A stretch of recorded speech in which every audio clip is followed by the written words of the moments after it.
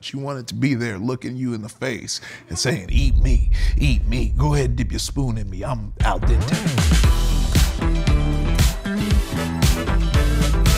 Every home cook has that one dish they are more confident in than any other, that one dish that they know can truly blend in with the pros, or can it? Today, one imposter chef takes on two incredibly professional mythical chefs to see if they got what it takes to graduate from amateur status. So everybody, please join me in welcoming today's competitor, actor, comedian, podcaster, big buff nerd, Ify Nwadiwe.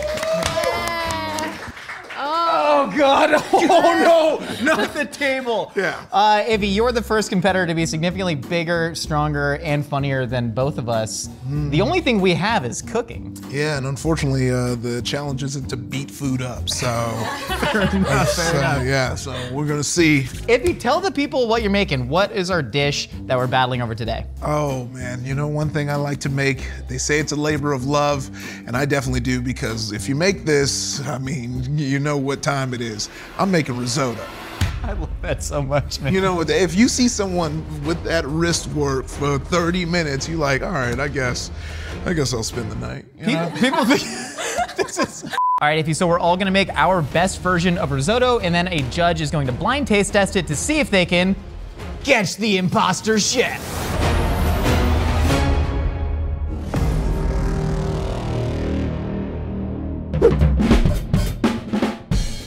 I really love that Ify chose risotto because this is a very chefy dish. This is a dish that is super technique driven. If you are not layering flavors at every single point in the cooking process, the judge is going to know. So very, very bold move. But like you said, it's also a labor of love. And I think his came from a little bit of a place of horniness, which that's perfectly okay.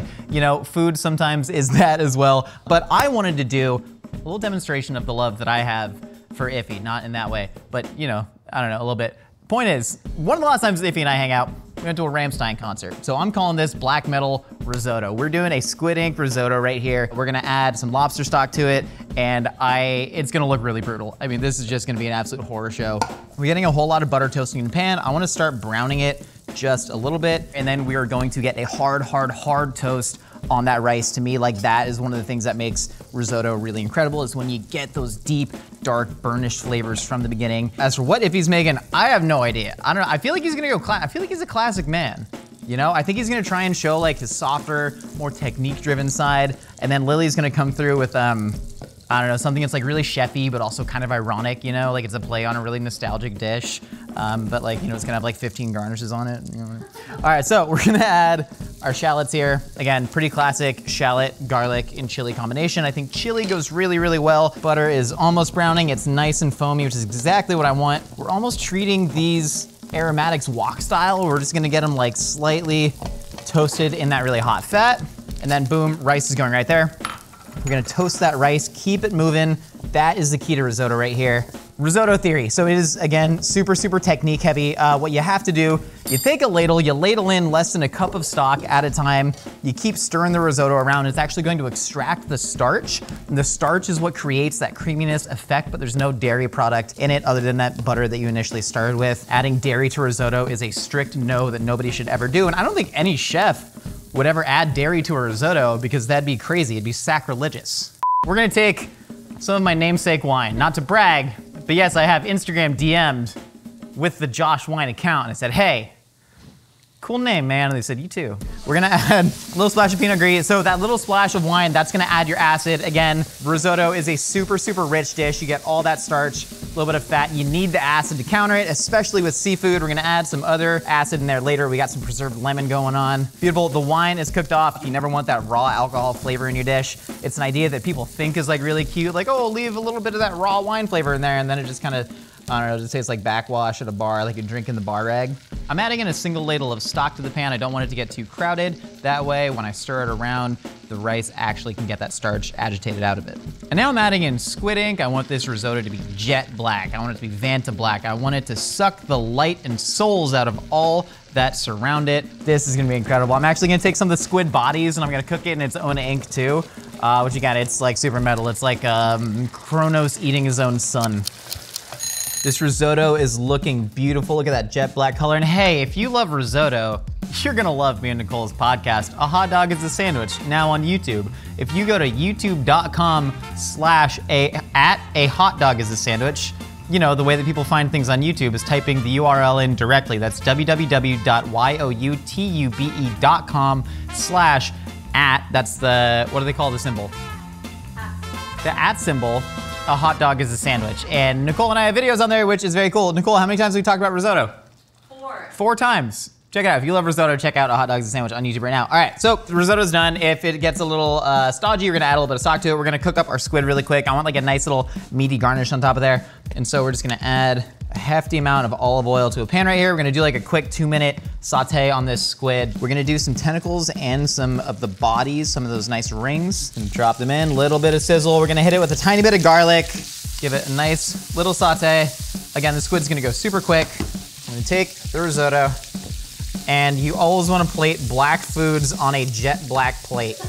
That way, the color contrast really pops. Look at that. Maggie, is this even showing up on camera, or is this like Vanta black? I'm just gonna finish the squid while it's hot with a lot of preserved lemon and squid ink, because I want everything to be black on this plate. And now I'm gonna add on some squid pieces, really trying to assemble this to look like a nightmarish hellscape, something that your sleep paralysis demon would make. And then we're going to simply garnish with chili threads. This is the #1 export of Kazakhstan. All right, a little bit, hold on, just a little bit of preserved lemon. I want like a little bit of color on the plate, a little bit of color on the plate. And horrifying, fantastic, there we go. Here we have our black metal risotto. This is risotto nero di frutti di mare. Bravo, Giada Di Laurentiis. Mwah, piacere. Golly, I think it's gonna taste good though. Ify, you're up, man. All right, so yeah, we're gonna get started on this risotto. I'm real excited to bust it out. So we're gonna add the olive oil here. We got the olive oil going. We're gonna wait till it bubbles. And then we're gonna add some onions and garlic after that. So we just gonna let that thing get nice and saucy. That's, you know, you can feel free to use that. Anytime I'm in the kitchen, you know, I like to just stir a bit. I didn't have to do that, but I like to stay active. I have ADHD, so what that means is I've burnt a lot of stuff. Because sometimes, you know, you'll start cooking and you're like, oh, this will take a while. You pull out your phone and then you start looking up like, oh yeah, was the Monkees a band or was it based on a TV show? It's based off a TV show. They weren't a real band. Well, they were a real band, but the TV show came first. You feel me? Without the Beatles, the Monkees wouldn't exist. I mean, because it's kind of an American parody. If you've seen that movie Yesterday, you'd get it. I don't know where Oasis comes into that whole thing, but I just kind of chalk that up to white people stuff. All right, let's add some of this. Oh, okay. You know, it's not sizzling like I thought it would, which means I might have did it too early, but it's all good, you know. I got tickets to the Beyonce concert. I feel very good about that. You know, I didn't get as close as I wanted to because I wanted her to sweat on me. Because I feel like if you get Beyonce sweat on a shirt, you can sell that. Yeah, just give me a second. I'm gonna wait till these sizzle. This is all part of the plan, but just stay right there. We're gonna get this sizzling. All right, then we're gonna add some rice, continue to stir, let that get nice and cooked up. That's the fun thing about this dish is, you know, we're making stuff a little al dente, you know? That's Italian for hard. Oh, now this looks good. I was about to say I wish you could see it, but you can. Like this is starting to come together. This is starting to be a dish. So next up, let's go ahead and add some of this wine. Yeah. See, now we're talking. You see, if you're talking about aromatics, this is it right here. I'm talking about some amass level aromatics. I'm talking about some boy smells level aromatics. Once again, sponsors. Go ahead, hit Josh up. I'll take 10% off the top. This is when the labor of love starts. So risotto, this is the biggest pain of it, is there's a process of adding broth, cooking it down, adding broth, cooking it down, and you know the rice, the rice, you know, sucks it up. And it gets nice and thick and hard, and you want to get, you know, you want your risotto looking like this, you know. You need that thing popping, you know. Now look, we're gonna ladle some in right here. So now this is when, and this is the culinary term, this is when the rice is juicy. And so my favorite thing about risotto is when you ask someone what they think the consistency of it will be, you will always get a different answer. Will I choose the right consistency? We'll see. Look at this thick rice. See how it's just moving around, just shaking, just looking just delicious, just coming together with the thickness. Okay, so the risotto's looking good. So now we need to just get some of this butternut squash. I have a interesting way to peel a butternut squash, and that's by using my hands like this with determination. All right, so I'm using the spoon now. I gave up. All right, now this is busted in my hand because I'm too strong. What if I go just too hard, rip the skin off a little bit, and see how that works? Because there's a lot of nutrients in the skin. So why would I rob you of that? So you definitely want a little bit of skin in there.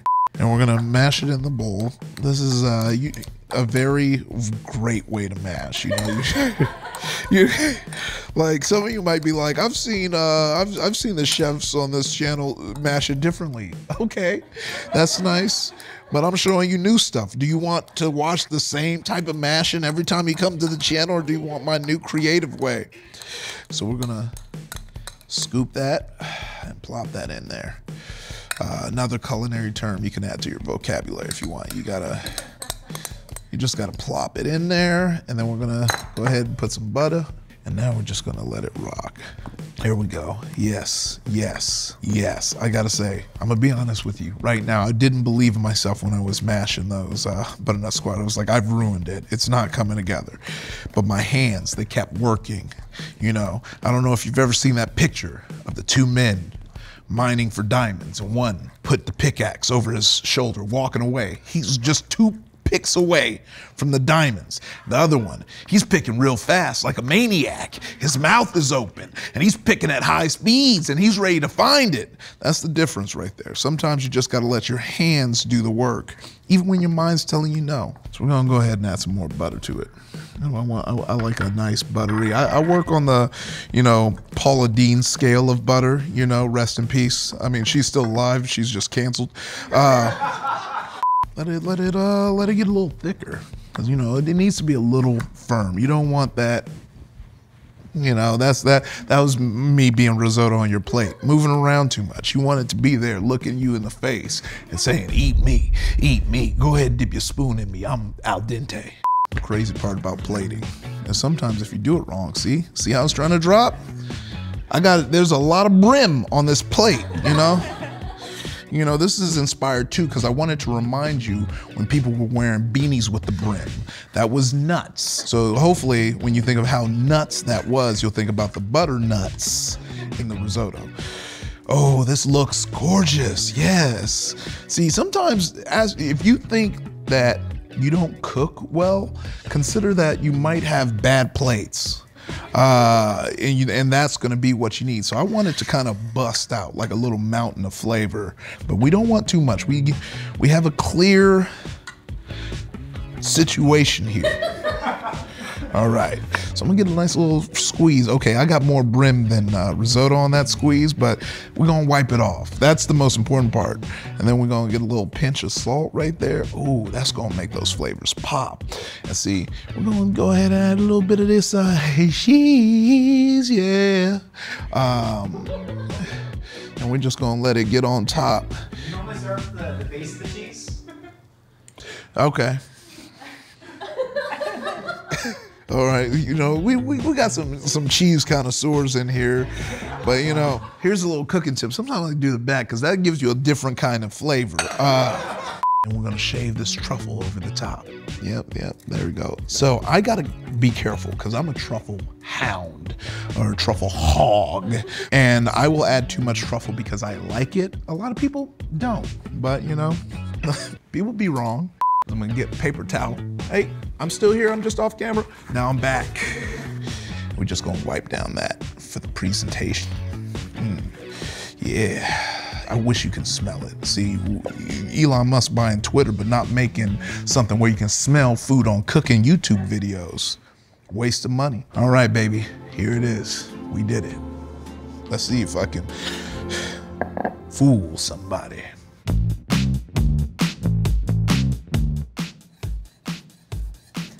Oh, hey, I didn't see you there. I'm the other real chef, and I am making a lobster chowder risotto.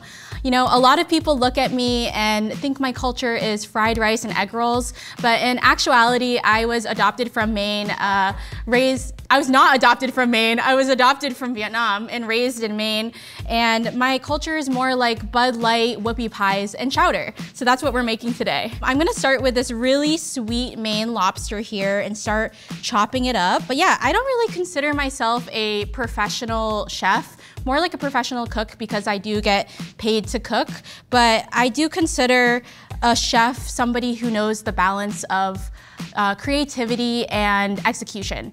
So if you have a cool idea like squid ink risotto, you have to be able to execute it, and if anyone plans on making that today, I just don't think they can, so.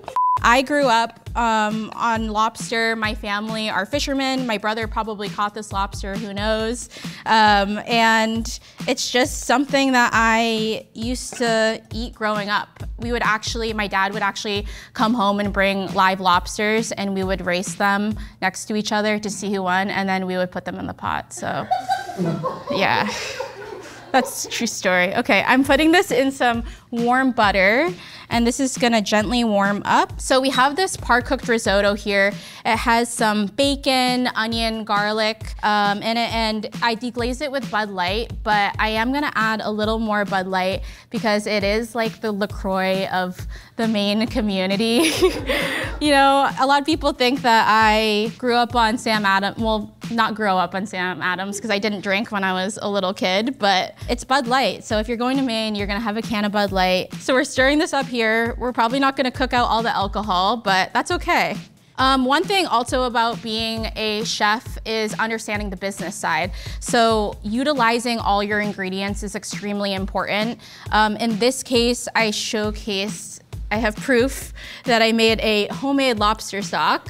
This is a lobster head in here, and it just smells so good. But utilizing like all your ingredients down to the shells, down to the corn cobs. I have a nice corn garnish that I'm gonna show you a little bit later, but I save these cobs and soak them in this cream that I'm gonna mount in here in a little bit. I'm gonna let that Bud Light cook off, and now I am adding my stock and stirring it until it becomes nice and creamy. Okay, this is coming together really nicely.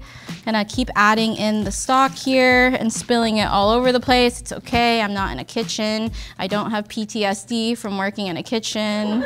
Okay, so this is coming together really nicely. Also with risotto, you wanna make it a little wetter than normal because it thickens up as it sits out. So I'm gonna add in this nice corn cream that I made and stir it up like this. Oh yeah, that's looking really good. Okay, when we get back, I'm going to plate this up and magic reset.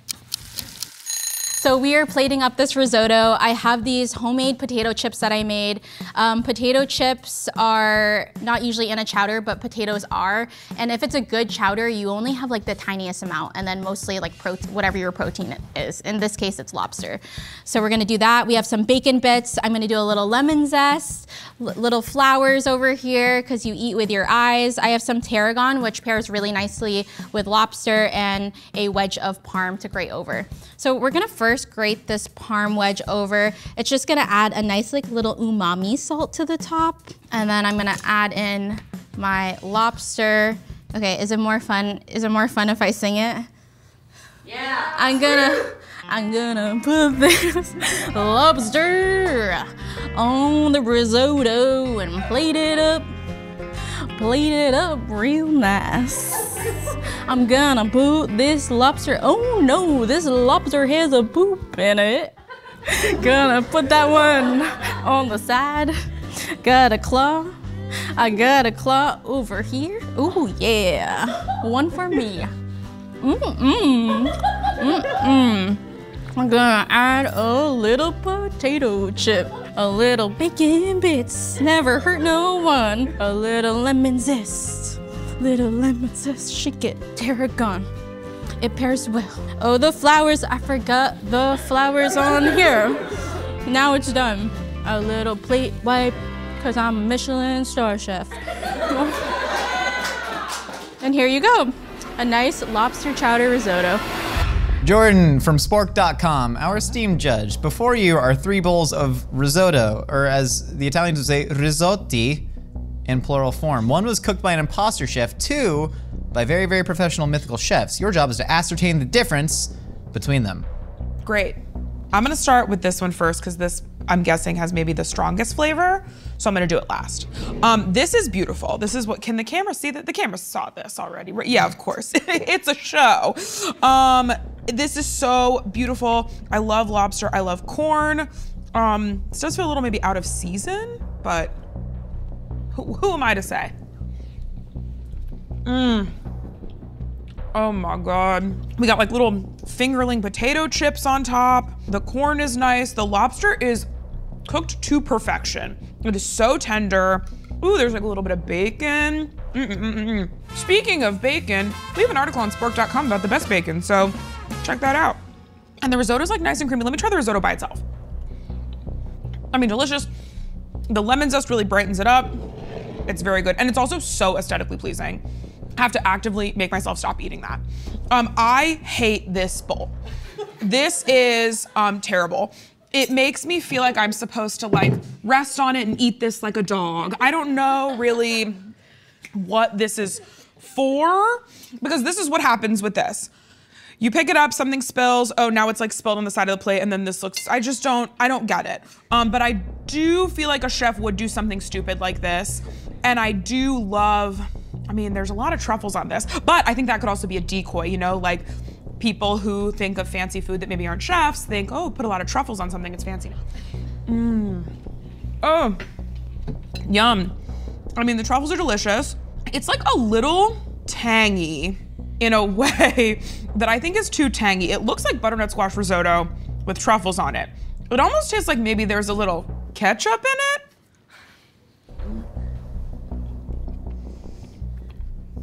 It's so tangy. Interesting. I don't know if a chef made that. Last but not least, I'm assuming this is squid ink risotto with calamari on top. I'm not a big squid ink fan in general. I think it can be a little overpowering, but let's see. What is this, saffron? Is there $8,000 worth of saffron on top of this? Oh, that's actually nice. Ooh, really bright. There's like little segments of lemon on top that are really nice. Let's try a piece of this calamari. Really nicely cooked, really tender. This is very delicious. This is very subtle, which is shocking. It's the opposite of what I thought at the beginning. So egg on my face. All right, I think I know which one is not made by a professional chef. Jordan, on a 3, 2, 1, you will put your hand over the dish that was not made by a professional chef. Great. In 3, 2, 1. Hey, that is correct. Jordan, meet your imposter chef. We have Ify Nwadiwe. Don't hide me. Hi, oh. This is awkward because we're friends. So, hi, it's not bad. Is there ketchup in it? No. Okay, what's in it? I think it's the little bit of lemon. Okay. Yeah, Jordan, maybe your palate's just bad. You ever think about that? Yeah, maybe my palate's just bad. Yeah. Maybe I'm this beautiful and I have a bad palate. Jordan, thank you so much. Ify, I thought you absolutely crushed it. Fantastic job. Tell the people where they can find you. Oh yeah, Ify Nwadiwe, Twitter and Instagram. Watch Grand Crew on Fridays. Yeah, and Lily, you gotta be like a little bit worse of a cook. I'm sorry, I'm just... You made this. I made that one. This is unbelievable. Thank this you is so much, Jordan. sick Your palate and is twisted amazing. that I love you your made palate. this. It's so good. Yeah, thank you. Podcasts, they're not just for your ears anymore. Check out new videos of our podcast, A Hot Dog is a Sandwich, every Friday on youtube.com/@ahotdogisasandwich.